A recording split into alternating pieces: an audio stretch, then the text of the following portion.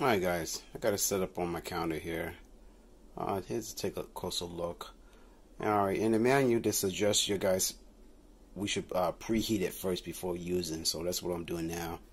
And what I like about it, they have a little button right here that says preheat. So it's going to take about 5 minutes to preheat. It should be 5 times, and then you can get to cooking.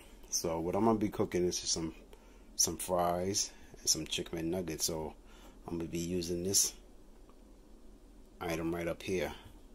So it's very easy to use.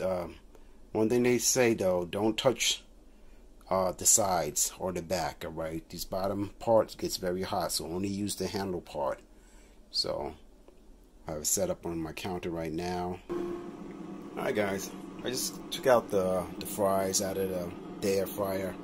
I have chicken McNuggets in there now. These are pretty good. I just want to show you the basket of this unit. What I like about it. As you can see, you got this little plastic piece right here. As you push forward, it reveals this little button here. When you push down on it, it allows you to lift the tray out of the inner tray. So there's 2 trays connected together. So you have the inner tray and the outer tray.